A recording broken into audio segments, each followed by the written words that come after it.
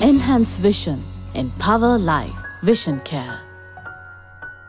Gunaratna, a law student, arrived at the Paliagoda police station this morning to meet with 8 suspects, including 6 foreigners, who were being held under detention orders on charges of money laundering and possession of drugs. According to the police, the law student had reportedly engaged in an argument with the police officer when he attempted to give a mobile phone to one of his suspects, a woman who was being held in a cell at the time, to make a phone call.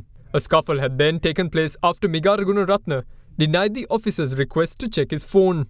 During the incident, Migara Gunaratna had sustained injuries after he was pushed into a column. He was then admitted to the Ragama Teaching Hospital by the police. පොලිසියක් තුල ඒ වගේ පහර දීමක් වෙච්ච නිසා ඒක අපිට පිළිගන්න බෑ. ඒ නිසා අපි වහාම ක්‍රියාත්මක වන පරිදි ඒ අදාළ නිලධාරීන්ගේ වැඩ තහනම් කළා දැන් විමර්ශනයක් පවත්වනවා. ඒ මොකක් නිසාද ඒ වගේ දෙයක් වුනේ කියලා. විමර්ශනයෙන් පස්සේ තමයි මම තීරණය කරන්නේ මොකක්ද ඉදිරියට කරන්න කියලා. ලීව ආයුෂ් කරාබු නැටි දන්තාලේපය ශක්තිමත් දත් දෙපළකට